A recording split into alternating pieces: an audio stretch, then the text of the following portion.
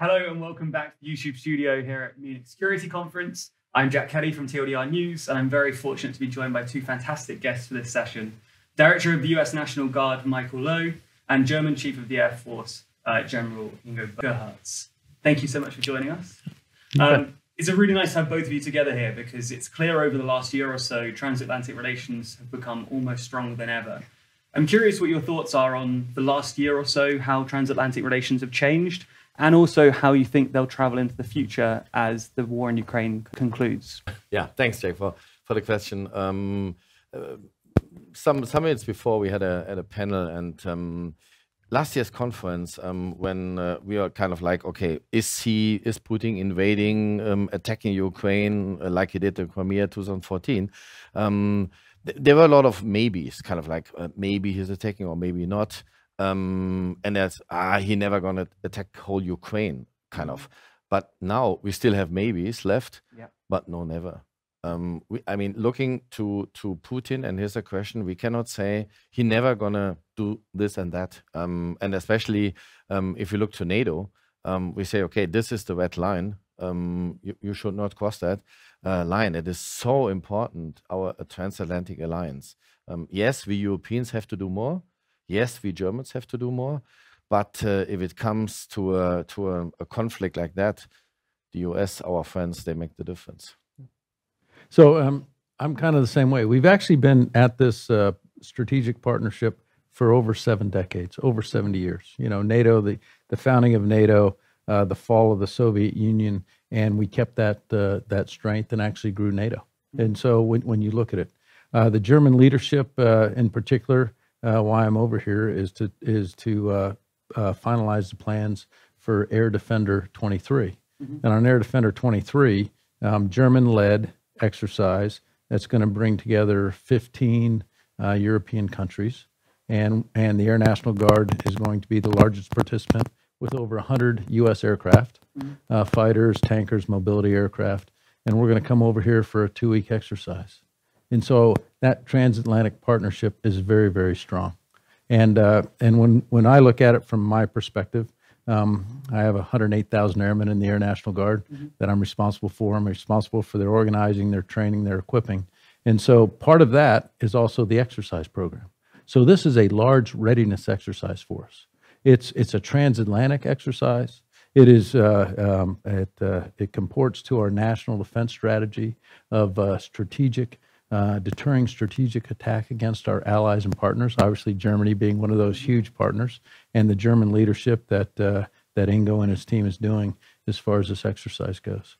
So it allows us to come over and do that readiness. And what we call it in the United States is it allows us to do that daily campaigning and integrated deterrence. So having that part of it is pretty huge. But being transatlantic, as you started with, is also big. And Ingo, you talked on the kind of German response thus far.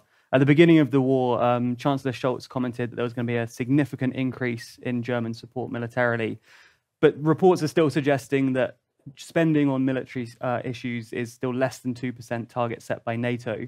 What do you think of the German response thus far, and do you think Europe as a whole is doing enough? I mean, especially looking to Europe, we have to take responsibility. So that was really good that we kicked off this 100 billion extra fund. But that's just to start with. You know, I have old helicopter aircraft, for example, and we needed a new fighter aircraft like the F-35. We procured it now.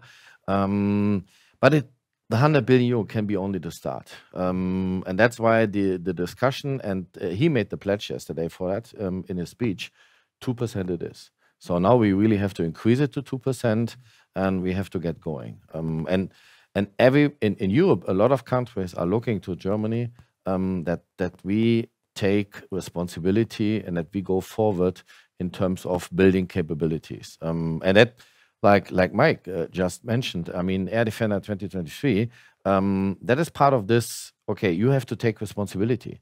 We lead this exercise. I mean, without the US Air National Guard, it wouldn't be an exercise where we can deter anybody, because they really make the difference with 100 aircraft. But we all, Europeans together, take another 100 aircraft, so we have more than 200 aircraft involved. And it is organized and led by us. And from an American perspective too, there's a certain amount of division in the United States, clearly, and there's a rise of nationalism in some circles. So do you think that kind of tendency could drive a rift between a more America-focused nation and NATO as a whole? Absolutely not. I look at NATO, our European allies and partners, the support of our European allies and partners, and that's absolute. I mean, that we haven't wavered on that at all. And so, especially in the military. So, I mean, we have, in the National Guard, we're very lucky to have state partnership programs, over 20 of them. We just added another one with Norway coming on board. And so we have long-term, over 3 decades of enduring relationships throughout Europe. And those long-term relationships actually help us promote peace and security throughout the region. So I actually don't see that divide. When you go and engage, you know, in my local communities, the 90 wings that we have throughout the United States, they're all talking about security. And so they're engaging the forces on what's going on worldwide and how our military fits into that security posture. It's great to hear. I think on both issues, there's concern among some people that there is a divide, whether it's kind of the economic side of things or the political side of things. And it's encouraging to hear from both perspectives that that is not an issue between the two. But now we prove it isn't. Yes. I mean, like a couple of years ago, there was a politician, he mentioned like NATO is brain dead. Yeah. It isn't. I mean, it's up and running. And it's important to have the public behind us. And I see a big support from public in all of our countries. And you just look at what's happening over here in Europe. Yeah. Finland and Sweden now joining, right? Trying to join. And so they're going through the process of making that happen. That's huge. It's clear then there's a lot of agreement here, especially regarding Ukraine and the issues with Russia. One other topic that's obviously a big issue is the problems with China and the kind of concerns there as well. And that's somewhere where people are discussing another potential divide. Obviously, Chancellor Scholz visited Beijing relatively recently, while some in the US are becoming more hawkish on the issues on both sides of the aisle. So what do you make of this tension? In fact, earlier at the conference, Wang Yi, the Chinese foreign minister, suggested that this really was a divide between the two sides going forward. Do you agree with that summary, or do you think there's more agreement than some expect? I didn't hear the Chinese perspective. Our national defense strategy is pretty clear. I mean, we call it a pacing challenge. Our pacing challenge is China. Yeah. I mean, you look at the rise of where the Chinese, and in particular when I'm looking at the military, I mean, the modernization of their nuclear weapons, the number of nuclear weapons that they have. You know, what is the purpose of that?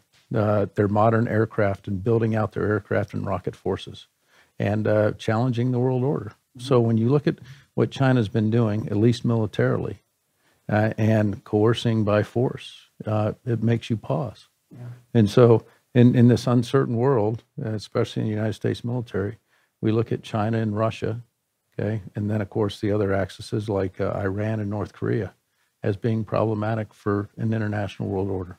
And so for me, we're working on how do we recapitalize, just like Ingo's doing, the old fighters, you know, our older aircraft or older missions into new missions, okay? How do we out-innovate the Chinese, which we can do. We just have to have that sense of urgency and out-innovation for our air forces, agile combat employment, multi-capable airmen, and doing some of those very, very unique things.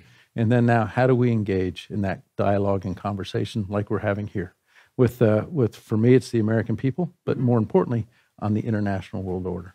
So, absolutely. Yeah.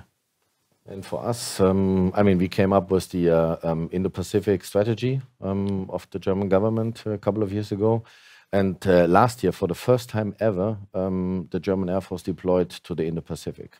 We flew through an exercise in Australia. And I got a lot of questions from media. Is that a signal against China? I said, it's not a signal against anybody. It's a signal for somebody. The signal to our friends, to our allies, even in the Pacific region, and to countries that we are all together. The National Guard, my western edge of the National Guard is Guam. Yes. American territory. So I have forces stationed in Guam. Yeah. Yeah. Well, it's been very nice hearing from both of you. Really appreciate your perspectives on the future of the relationship and what's going on right now. So thank you both for joining us. Thank you. Thanks, Jack.